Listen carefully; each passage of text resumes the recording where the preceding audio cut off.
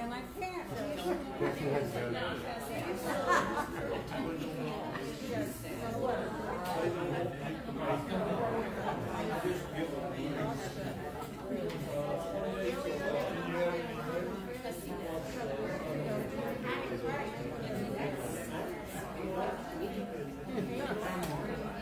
Good morning. Well, how are you?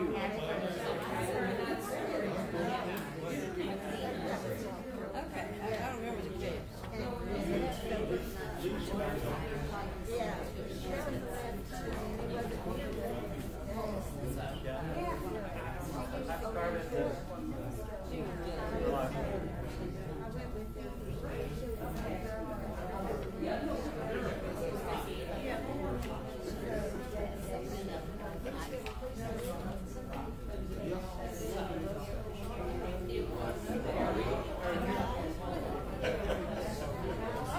You have to sit next to me.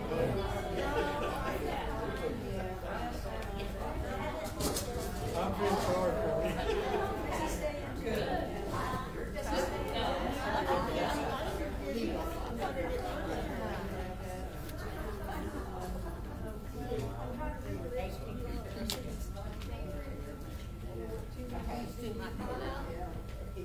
Good morning, everyone. The clock on the wall says it's time to start, and out of courtesy to those who might be watching us on the internet, we want to be prompt. It's always easy when it's just us to make sure everybody's right, and we want to finish the punchline of our joke, and we want to greet the friends who are here, but those at home are waiting patiently, and so let's go ahead and get started. Though, there's always a sort of a secret that a lot of priests do, and that's that you don't want to start so promptly that those who are still in the parking lot get penalized. So I'm going to do a little Christian education here while we're waiting for the last people to come in. And I brought something that you've never seen before. I mean, you haven't seen this one because it's my own personal property. This is those, I mean, I wear the white ones that you have. I wore your purple one during Lent. Do you know what this is called? Chasuble. That's right. C-H-A-S-U-B-L-E. It's from the Latin word, the same Latin word that makes Spanish for casa, which means the house. And so a chasha would be a house, and a chasuble is actually a little house, sort of a diminutive. It's my little house, and if you look at it, it's sort of like a tent, isn't it? It's a very tent-like thing, and this was what Roman citizen men wore back in the day, the time of Jesus and thereafter in the earliest days of the church. This was the underwear, the alba, it just means white. And so this is what they would wear around the house. The stola, the stole, was a sign that they were ordained. It was a kind of, you have different stoles in different patterns as you wore them to indicate how you were ordained, whether you were a deacon or a priest or a bishop. And the simple way like that is just, it means I'm a priest. And then the casula, the chasuble, would go over the top, and it was for when you were out in the street. And it was to keep your underwear clean, I suppose, if you want to think of it that way. And now it looks even more like a tent, doesn't it?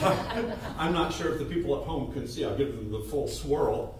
I mean, but if you were out hiking, you're in Rome and you're trying to walk over to Ostia Antica, about where you're going to catch a boat somewhere, and it might take you a long walk. Well, if night comes and you're not there yet, you pull it up like this, and you squat down, and then it really is a tent.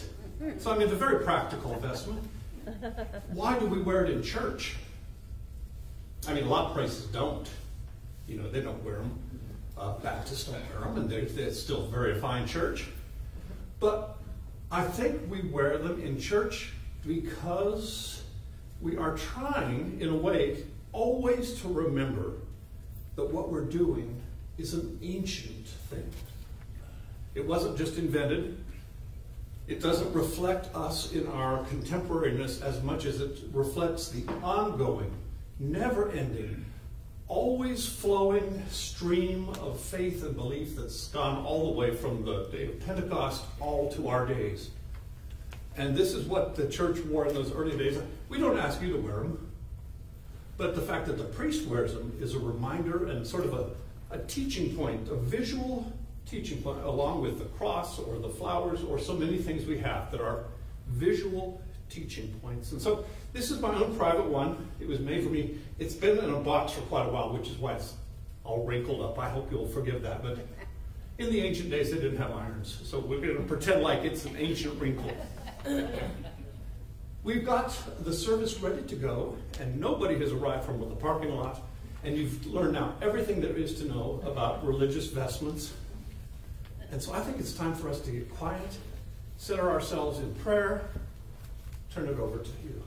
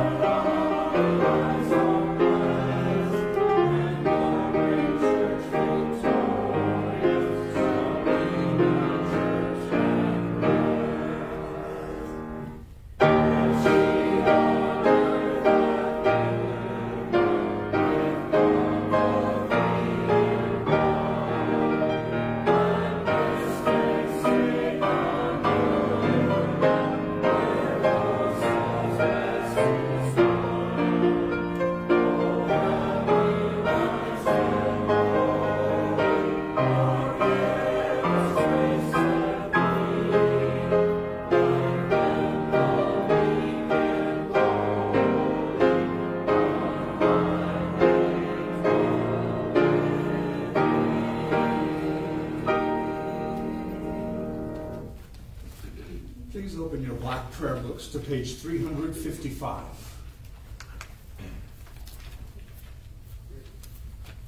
Blessed be God, Father, Son, and Holy Spirit, and blessed be his kingdom, now and forever. Amen. Almighty God, to you all hearts are open, all desires known, and from you no secrets are hid. Cleanse the thoughts of our hearts by the inspiration of your Holy Spirit, that we may perfectly love you and worthily magnify your holy name, through Christ our Lord. Amen.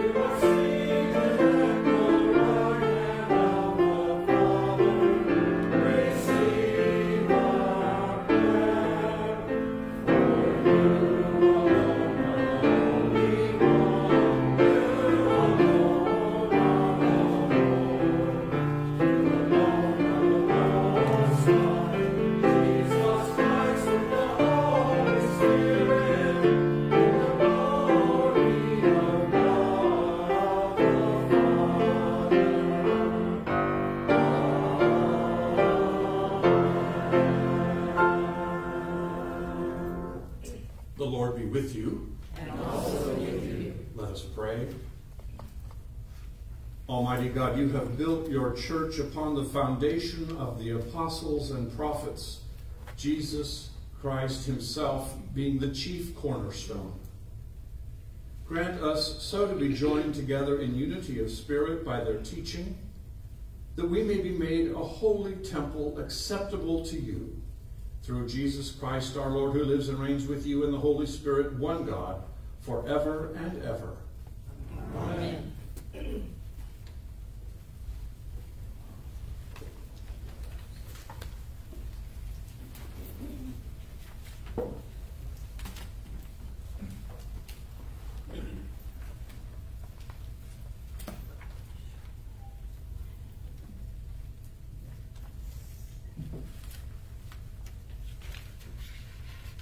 The first lesson for today is from 2 Kings. When the Lord was about to take Elijah up to heaven by a whirlwind, Elijah and Elisha were on their way from Gilgal. Elijah said to Elisha, "Stay here, for the Lord has sent me as far as Bethel." But Elisha said, "As the Lord lives and as you yourself live, I will not leave you." So they went down to Bethel. Then Elijah said to him, "Stay here, for the Lord has sent me to the Jordan." But he said, "As the Lord lives and as you yourself live, I will not leave you." So the two of them went on. 50 men of the company of prophets also went, and stood at some distance from them, as they both were standing by the Jordan. Then Elijah took up his mantle and rolled it up and struck the water. The water was parted to one side and to the other, until the two of them crossed on dry ground. When they had crossed, Elijah said to Elisha, "Tell me what I may do for you before I am taken from you." Elisha said, "Please let me inherit a double share of your spirit." He responded, "You have asked a hard thing, yet if you see me as I am being taken from you, it will be granted you. If not, it will not." As they continued walking and talking, a chariot of fire and horses of fire separated the two of them. And Elijah ascended in a whirlwind into heaven. Elisha kept watching and crying out, "Father, Father, the chariots of Israel and its horsemen." But when he could no longer see him, he grasped his own clothes and tore them in two pieces. He picked up the mantle of Elijah that had fallen from him and went back and stood on the bank of the Jordan. He took the mantle of Elijah that had fallen from him and struck the water, saying, "Where is the Lord, the God of Elijah?" When he had struck the water was parted to the one side and to the other, and Elisha went over. The word of the Lord. Thanks be to God. The psalm appointed for today is Psalm 77. We will read it responsively by half the verse. I will cry aloud to God. I will cry aloud, and he will hear me. In the day of my trouble, I sought the Lord. My hands were stretched out by night, and did not tire. I refused to be comforted. I will remember the works of the Lord, And call to mind your wonders all the time. I will meditate on all your acts. And ponder your mighty deeds. Your way, O God, is holy. Who is so great as our God? You are the God who works wonders. And have declared your power among the peoples. By your strength you have redeemed your people. The children of Jacob and Joseph. The waters saw you, O God. The waters saw you and trembled. The very depths were shaken. The clouds poured out water. The skies thundered. Your arrows flashed to and fro. The sound of your thunder was in the whirlwind. Your lightnings lit up the world. The earth trembled and shook. Your way was in the sea, and your paths in the great waters. Yet your footsteps were not seen. You led your people like a flock. By the hand of Moses and Aaron. The second lesson is from Galatians. For freedom, Christ has set us free. Stand firm, therefore, and do not submit again to a yoke of slavery. For you were called to freedom, brothers and sisters. Only do not use your freedom as an opportunity for self-indulgence, but through love become slaves to one another. For the whole law is summed up in a single commandment. You shall love your neighbor as yourself. If, however, you bite and devour one another, take care that you are not consumed by one another. Live by the Spirit, I say, and do not gratify the desires of the flesh. For what the flesh desires is opposed to the Spirit, and what the Spirit desires is opposed to the flesh.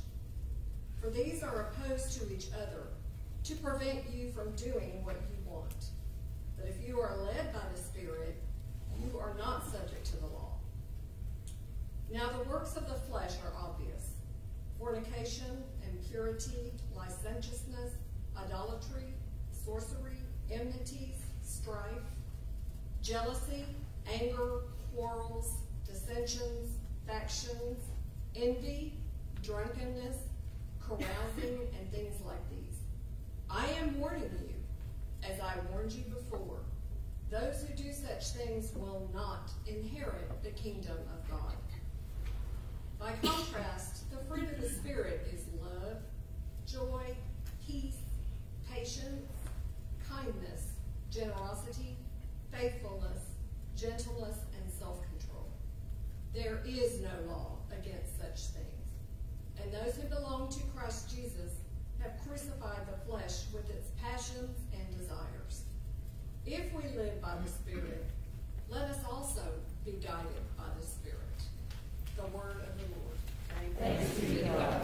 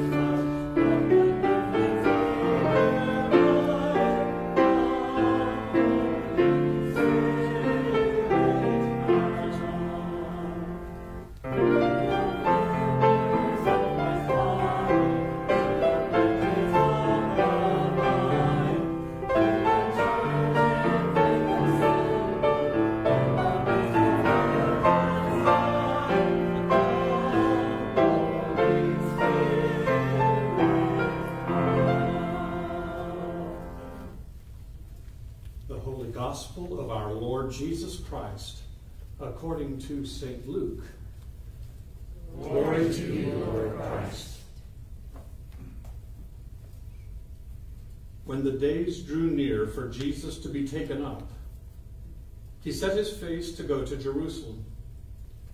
He sent messengers ahead of him. On their way, they entered a village of the Samaritans to make ready for him. But they did not receive him, because his face was set toward Jerusalem. When the disciples, James and John, saw it, they said, "Lord, do you want us to command fire to come down from heaven and consume them?" But he turned and rebuked them. Then they went on to another village. As they were going along the road, someone said to him, "I will follow you wherever you go." And Jesus said to him, "Foxes have holes and birds of the air have nests, but the Son of Man has nowhere to lay his head." To another he said, "Follow me." But he said, "Lord, first let me go and bury my father." But Jesus said to him, "Let the dead bury their own dead, but as for you, go and proclaim the kingdom of God." Another said, "I will follow you, Lord, but let me first say farewell to those at my home." Jesus said to him, "No one who puts a hand to the plow and looks back is fit for the kingdom of God." The Gospel of the Lord. Praise to you, Lord Christ.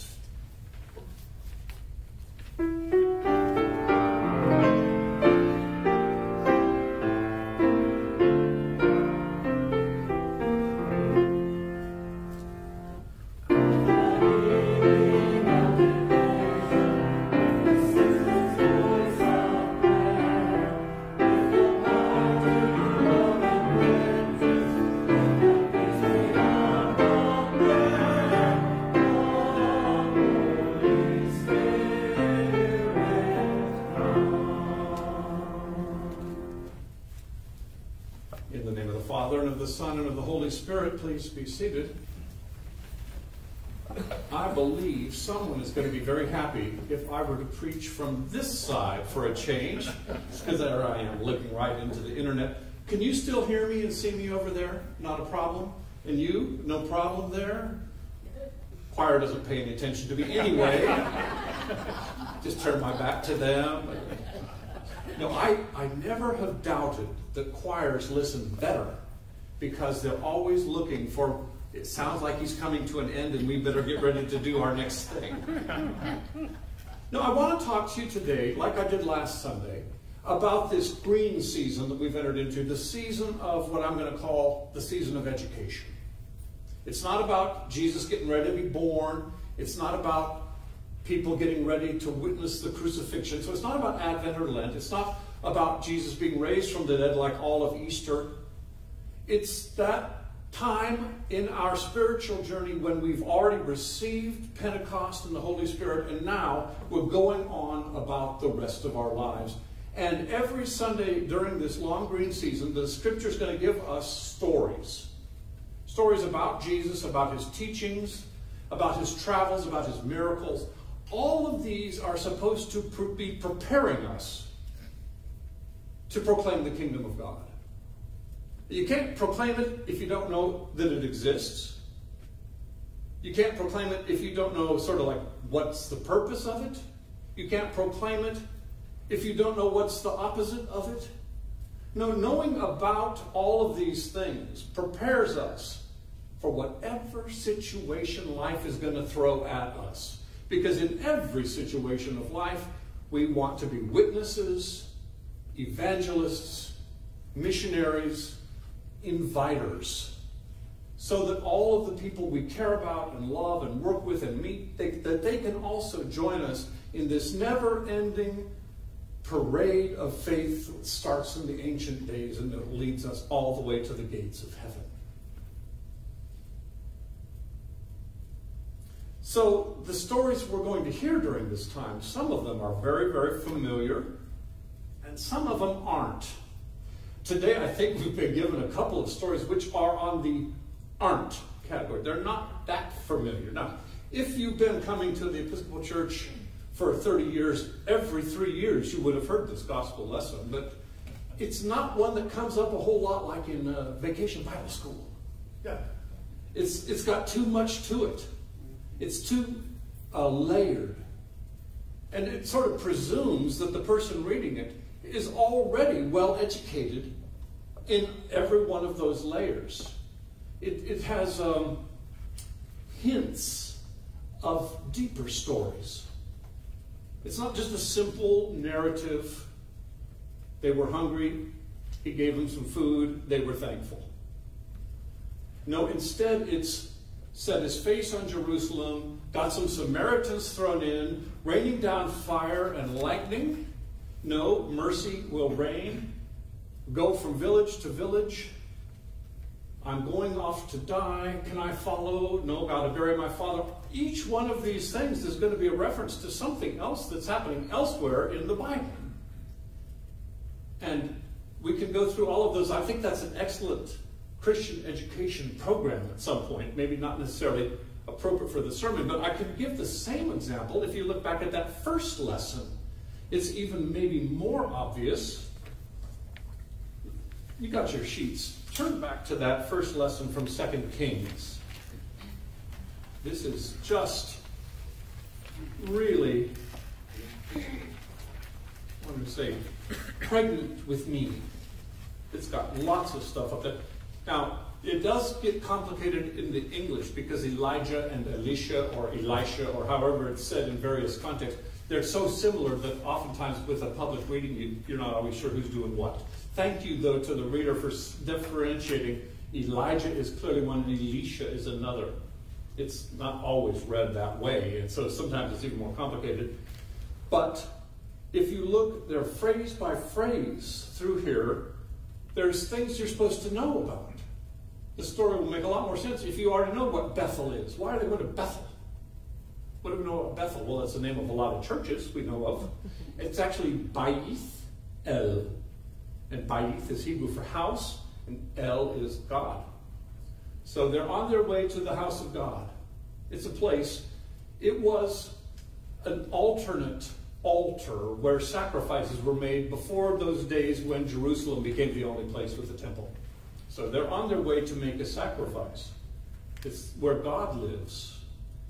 And so you go through there, and then it has this 50 men are there, the 50 company of prophets. We're supposed to know what that's all about. We're supposed to know about taking off his mantle and rolling it up and smacking the water. We're supposed to know about, the water separated some from the left and some from the right. They passed over on dry ground. Boy, now that's one we are a little bit more familiar with. Doesn't that sound an awful lot like the Red Sea crossing? It's not the Red Sea crossing, but it sure sounds like that. May I receive a double share of your spirit. This brings back memories for us because it sounds an awful lot like Pentecost. Oh, you've asked a hard thing, he says. Chariots of fire and horses, flaming horses. All of these are references to other things that have happened that we're supposed to know about. Symbols of tremendous and deep meaning. And then Elijah is taken up. He's ascended to heaven. Okay, there's an allusion that we're familiar with. On the bank of the Jordan. What else happens on the bank of the Jordan River? John the Baptist. Take up the mantle and follow him. That certainly sounds familiar. There's a lot in here that the reader or the listener, if they're well educated in scriptures and tradition, they're going to say, oh yes, what a clear and wonderful layering of lots of allusions. They're symbols of things we already know about. They're reminders for us. So you actually heard about 12 stories all in that one lesson.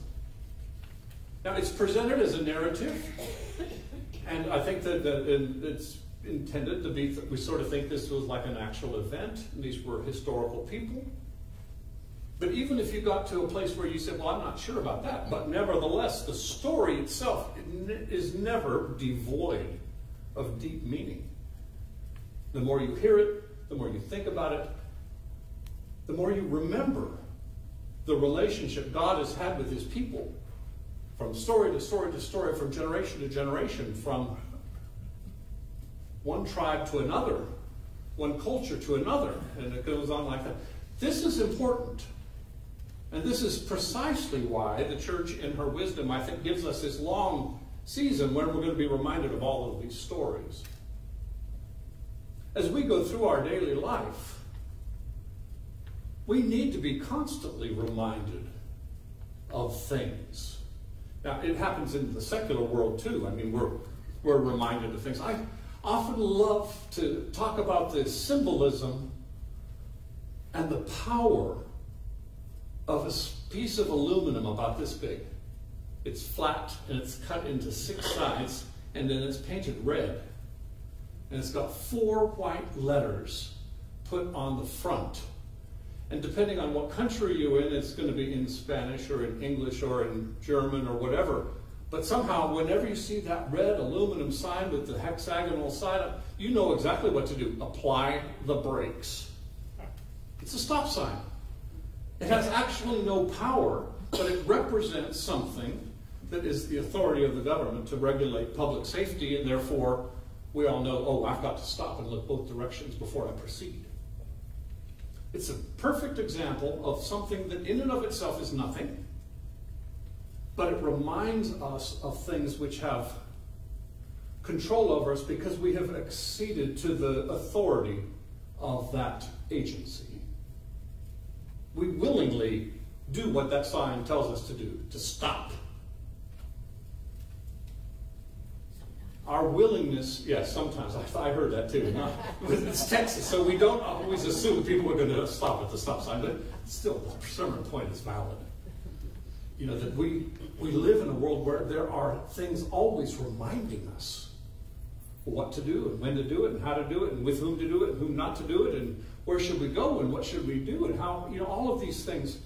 Our brains and our habits and our whole lifestyle is based on voices from the past whispering in our ears. Whether it was your mother who constantly is reminding you of where to park and be sure to look up for the sign so you can find your car again later. Or whether it's the doctor who, when you're looking at the menu in the restaurant, says, no, I can't, that's too much cholesterol, that's too much salt. You know, there are always voices, reminders, there's power over us. And we willingly live because this gives meaning and it enhances our life in good ways, whether it's health or safety or whatever. As Christians, we sometimes call it the sacramental system. Whether it's something like a chasuble where it has a meaning of the ancient days, or whether it's the bread and the wine, which in and of itself seems to be absolutely nothing, but because a prayer has been said and a promise has been given by God, we receive it as something much more, and we look at the chalice and we can automatically think of all that we know about that chalice and about the Last Supper and about Passover and about the drinking of the wine and the treading of the grapes and the crushing of, get the juice out and grind the wheat into flour. And, you know, there is no end of all the symbols and remembrances and the stories that go into any one of our sacraments. So that when we approach it in faith, our brains are spinning with all the things we learned about it, whether it was from Sunday school or Bible school or from our, you know, by sitting on our grandmother's knee as she read us out of the Bible. Or I learned an awful lot up at Texas A&M as a freshman when I went off to the Bible study. You know, I have never really studied the Bible that much, but we opened it and we discussed it in a safe, comfortable situation. I mean, it was amazing how I thought, I already know a lot of this. How does that happen? Well, of course, being an Episcopalian, I knew about it because it's all there in the prayer book. So almost everything in the prayer book is a biblical reference. And so I was reading the Bible, not realizing that I was getting it coming back to me from my experience in the prayers of the Episcopal Church. However we get these stories put into our brains, that's really, doesn't matter. It can be in a sermon, it can be in a class, it can be in a Bible study, it could be on the knee of someone we love. It can be in self-study, it can be on YouTube. You know, there's all sorts of places we get these stories and the references, but they need to be kept fresh in our brains. They need to be fluffed up every once in a while and aired out. And so it is good that the church gives us this 3-year cycle where we can go back and we can hear these same stories again. And I hope that every time that I read it, it's almost like, aha, yes, I recall that. We take them out and we dust them off. We prepare them because we never know when we walk out that door whether there's somebody out there who's going to need to know what we are now prepared to teach. And we need them for ourselves, so that when we face a situation, we can say, that reminds me of the Good Samaritan story. That reminds me of Elijah and Elisha. That reminds me of the Last Supper. We go through our lives not guided just by the secular world, but we go through our life guided an awful lot by our memories and spiritual experiences which have gone along with those memories. And unless you keep them fresh, they end up being sort of dusty on a shelf in the back room. That's not good. This is going to be my last Sunday to preach to you now. I won't say forever, because who knows? Who knows what's going to happen? I'm going to go off to Europe for 6 weeks, 7 weeks, and when I come back, who knows what's going to happen? You never trust her to say it's the end of anything. I will hopefully be able to come and be with you when you have the installation of your new priest. That would be a wonderful time for me to come back. But since it is my last Sunday, I do want to give this as a thought to you. In this room, there is a tremendous accumulated experience. There's a tremendous accumulated wisdom. And you don't have to wait for the new priest to get here to say, let's pool our wisdom, let's pool our experience, let's pool our enthusiasm and our desire, and we're going to continue being the church even in the meantime. You've got to go ahead and say, we may not have the new visionary leader who's going to take us to the next phase, but we're going to make the best of this phase. Look around at your resources and your tools and all the blessings you've received. I'm not pointing to anybody in particular. Say, how can we take all that we've learned and all that we've experienced and all that we're prepared to do, and how can we do it? We're not waiting. We're not waiting around. Make me proud. Make me proud of everything I've tried to teach you, everything that every priest ever been here has taught you already. Be the church that God is asking you to be. And it's not that complicated. Take what you know, do it, live it, sing it, rejoice it, never failing to gather together, encouraging one another,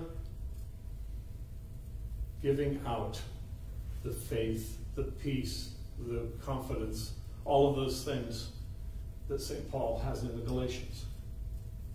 Live as a church, and do not let it become a dusty book on the back shelf. Do not let it become a cobwebbed corner of your brain.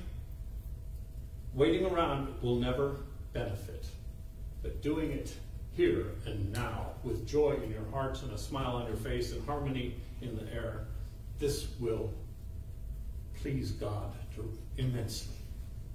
I speak on his behalf.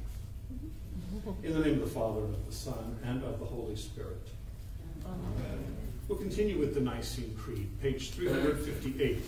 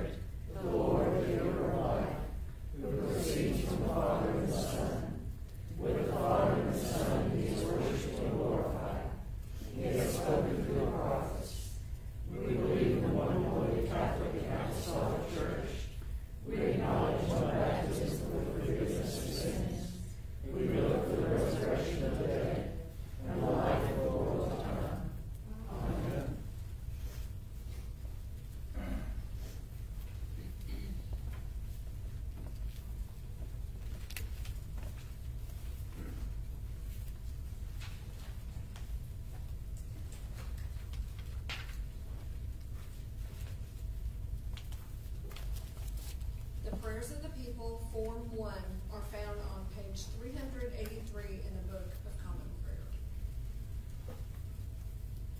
With all our heart and with all our mind, let us pray to the Lord, saying, Lord, have mercy. For the peace from above, for the loving kindness of God, and for the salvation of our souls, let us pray to the Lord. Lord, have mercy. For the peace of the world, for the welfare of the Holy Church of God, and for the unity of all peoples, let us pray to the Lord. Lord, have mercy. For Michael, our presiding bishop, and Andy, Jeff, Hector, and Kay, our bishops, and for all bishops and for all clergy and people, let us pray to the Lord. Lord, have mercy. For our President Joe, our Governor Greg, for the leaders of the nations, and for all in authority, let us pray to the Lord. Lord, have mercy. For the city of Richmond, for every city and community, and for those who live in them, let us pray to the Lord. Lord, have mercy. For seasonable weather and for an abundance of the fruits of the earth, let us pray to the Lord. Lord, have mercy.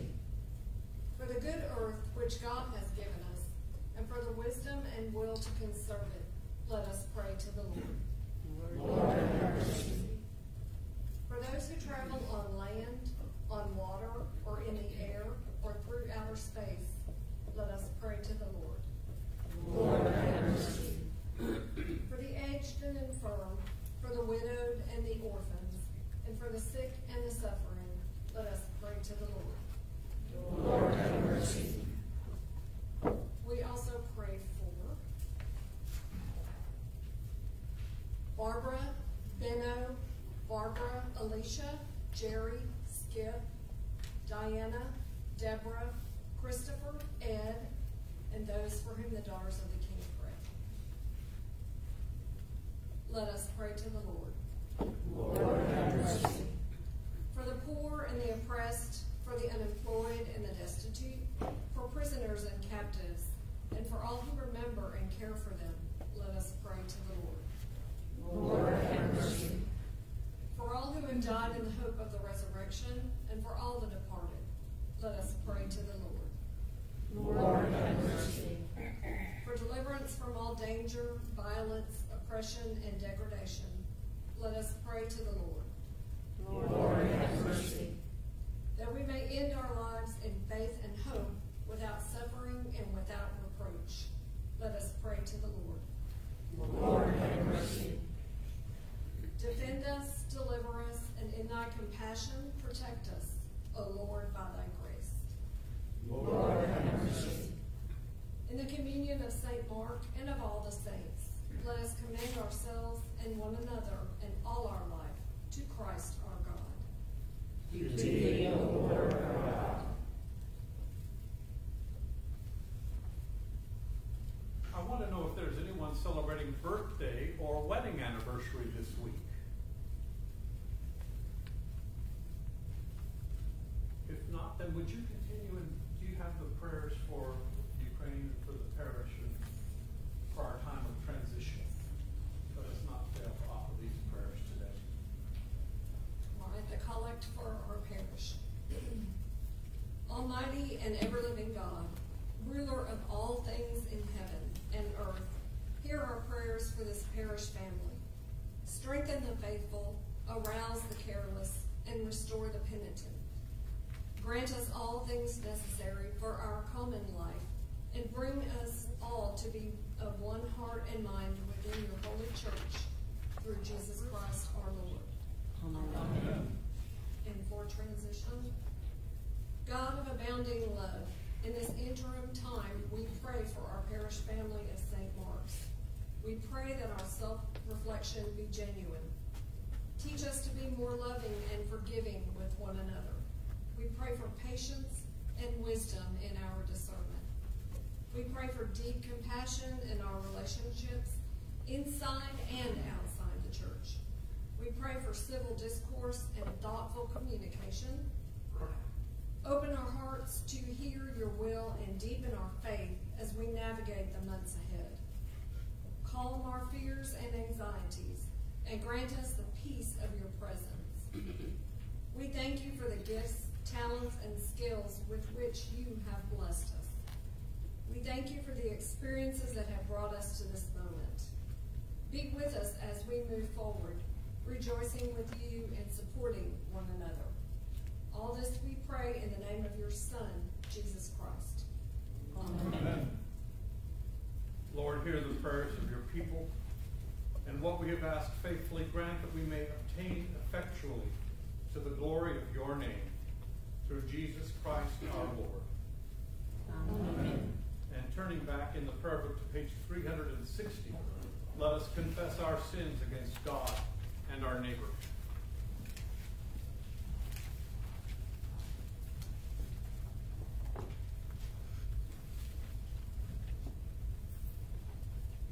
Most merciful God, we confess that we have sinned against you in thought, word, and deed, by what we have done and by what we have left undone.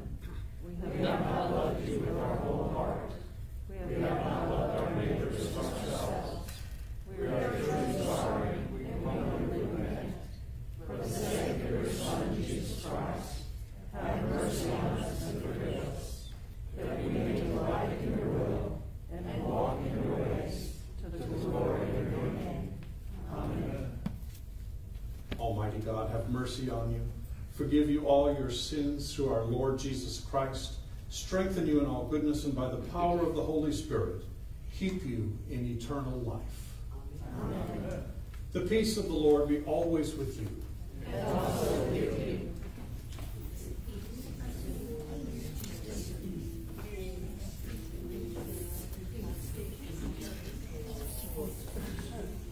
God's peace.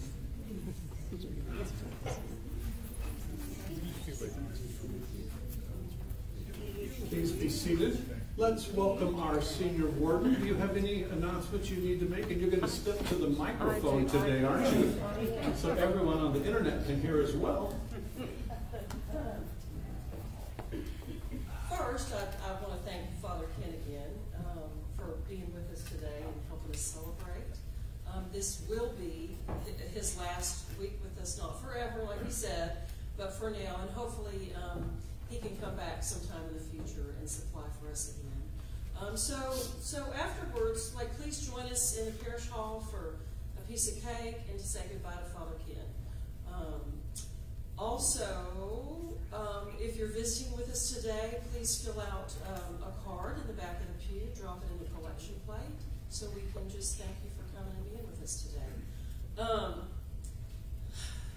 There's a few things going on. It's summer, so not a lot going on, but check your bulletin for those things. And because what I want to say to you today is that I need your help. I know people are anxious to get the search committee going, and I am too. And a lot of you might be sitting tight and waiting and saying, I'd like to be on the search committee. And we will be taking applications for those as soon as we can get the profile committee going. Unfortunately, we haven't had a lot of volunteers step up and say, I would love to help write that profile. It doesn't exclude you from being on the search committee. So if you want to be on the search committee, you may also be on the profile committee. So don't feel like, oh, if I do this, then I won't get selected for the search committee. That's not how it works. But according to the guidelines that the diocese has laid out for us, or churches in transition in general, is people on the profile committee, it can't be vestry or clergy or employees of the church. So somebody else has got to step up. So if you would like to, and again, I know I've told you all this before, but we had a profile written up, not that long ago, 5 years ago. And so it's actually just a matter of going in. You don't have to rewrite the whole thing. It's just a matter of going in and changing some of the numbers, because our numbers have changed, and maybe changing a few more little things. It's more editing than it is, rewriting the whole profile. So if you feel like that this is something that you could do, and you would be willing to do that, please talk to me after church. And again, you can also do, because we just need a couple of people to do this. You can do this at your own pace. I mean, obviously the sooner the better, but in the sense of there's not like going to be scheduled meetings at certain times. If we can get 2 or 3 people to do this, then y'all get together, schedule the times you want to get together and go over this information, yada, yada, yada. The vestry is actually responsible for doing a survey with the church. Y'all remember we did Holy Cow last time. We talked about doing it this time. We've also talked about maybe doing a different survey that the diocese gives us an option to do that's a much cheaper, faster route. So the vestry is talking about maybe doing that instead. But that's not your responsibility. That will be the vestry's responsibility, and hopefully we'll get that done this summer. And then y'all can take that information, whoever wants to be on the profile committee can take that information and just tweak the profile. So, like I said, if that's something you feel called to do or something you feel like you could help with, please let me know. And look at your bulletin for the things we have coming up. Melissa, do you have something you want?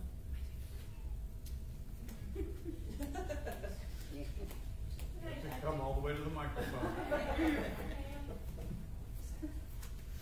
I apologize for the simpleness of my poster, but I woke up at 3 this morning and I'm like, oh, I didn't do a sign up for next week. So, next week we are celebrating the 4th with music and lunch together. The church is going to provide the hot dogs and all the fixings. I just am asking for people to help set up, bring water, tea, and desserts. Otherwise, I think we're good to go. And I signed everybody up for cleanup. Because nobody ever signs up that, so everybody signed up for cleanup. But we look forward to having you. Tom's got some great music, patriotic music set up, so we're good to go. Where will that sign up be? It's going to be in the parish hall after church. Along with the cake. Yes. So join us. Yeah. Is he okay? Oh, thank Sorry about that. The Daughters of the King, our purse donation is winding up today. Chris and I are going to take the purses tomorrow to the women's shelter. We will shortly be starting a school supply drive. So we'll have a bucket or something set up. That'll probably start in July, mid-July. So is that okay? Thank you. Walk in love as Christ loved us and gave himself for us, an offering and sacrifice to God.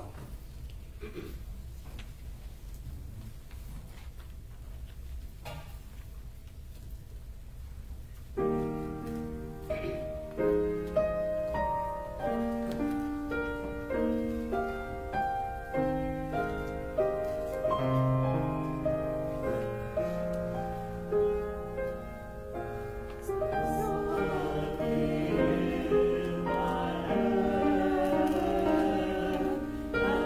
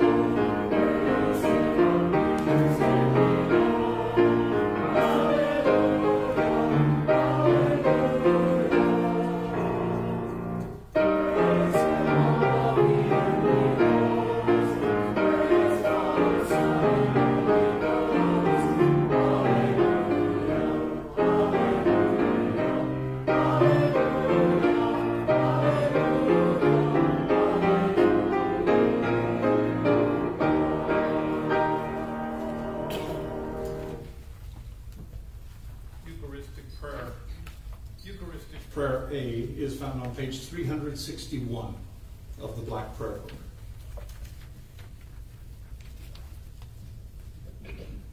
You'll notice on the altar we have our black communion kit box, and we're going to be blessing the contents of this box as well so that it can take communion to the people who are not able to come to church.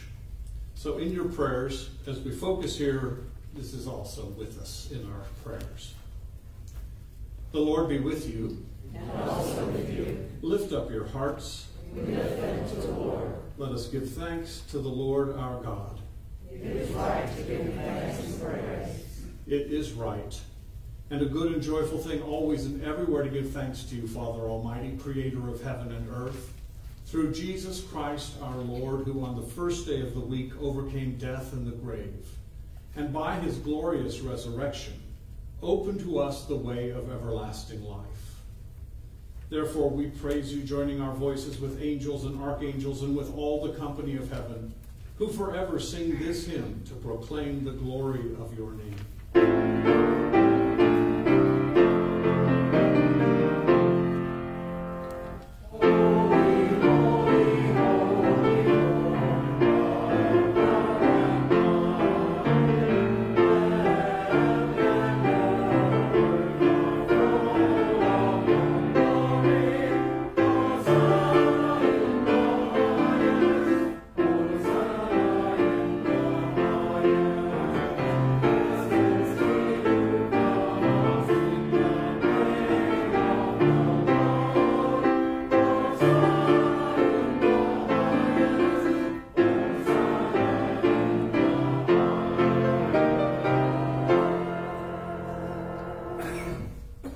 Holy and gracious Father, in your infinite love you made us for yourself.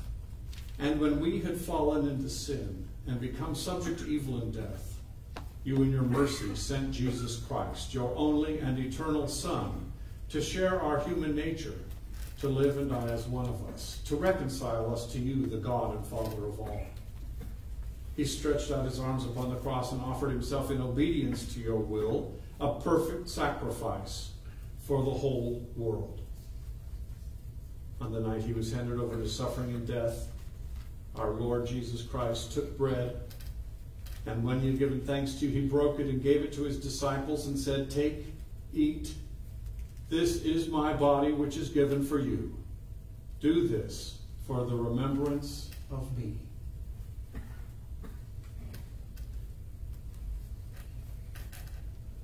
After supper, he took the cup of wine, and when he had given thanks, he gave it to them and said, "Drink this, all of you. This is my blood of the new covenant, which is shed for you and for many for the forgiveness of sins. Whenever you drink it, do this for the remembrance of me."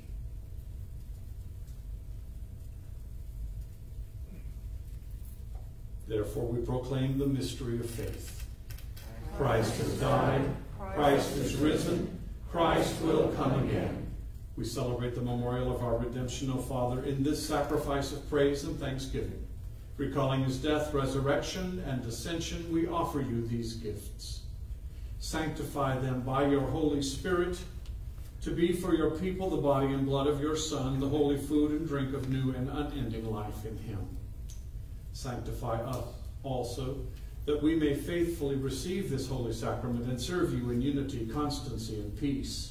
And at the last day bring us, with St. Mark and all your saints, into the joy of your eternal kingdom. All this we ask through your Son, Jesus Christ.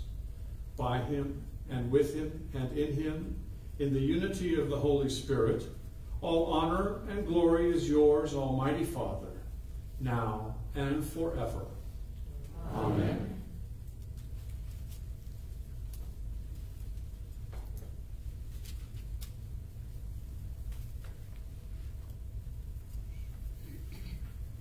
And now, as our Savior Christ hath taught us, we are bold to say, Our Father, who art in heaven, hallowed be thy name.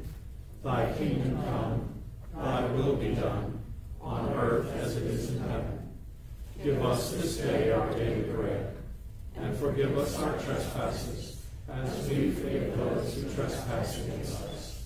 And lead us not into temptation, but deliver us from evil.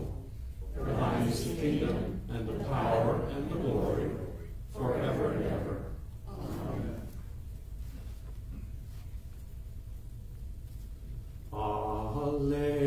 Alleluia, alleluia, alleluia, alleluia.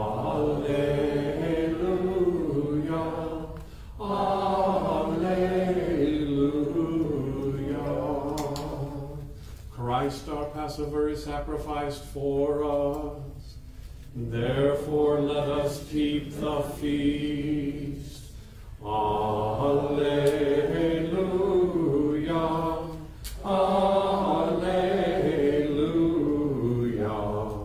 alleluia.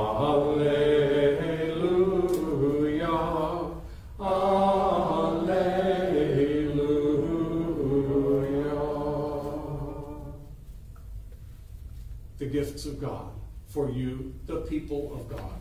Take them in remembrance that Christ died for you, and feed on him in your hearts by faith with thanksgiving.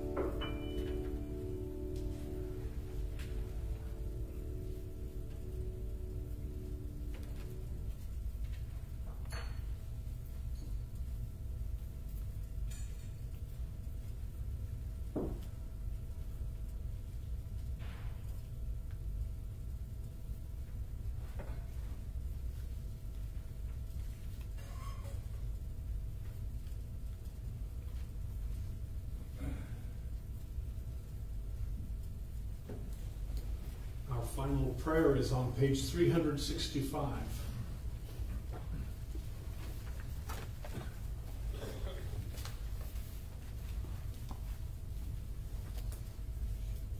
Let us pray. Eternal God, Heavenly Father, you have graciously accepted us as living members of your Son, our Savior Jesus Christ, and you have fed us with spiritual food in the sacrament of his body and blood. Send us now into the world in peace, and grant us strength and courage to love and serve you with gladness and singleness of heart, through Christ our Lord. Amen.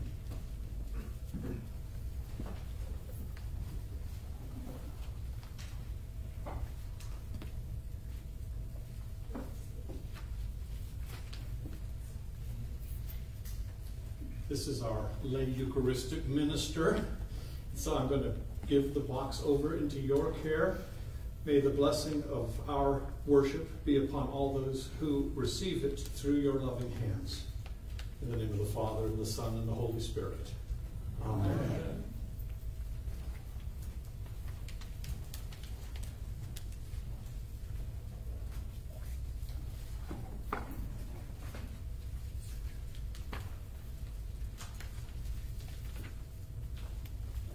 May the blessing of God Almighty, the Father, Son, and Holy Spirit be with each and every one of us until we meet again.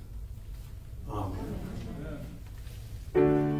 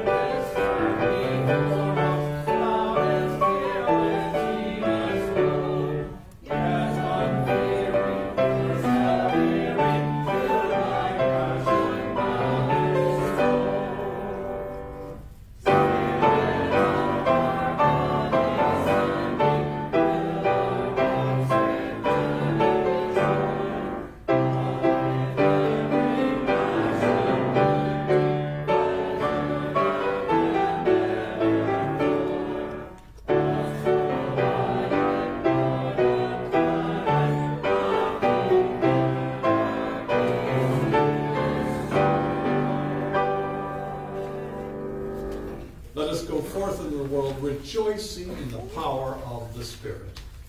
Thanks be to God.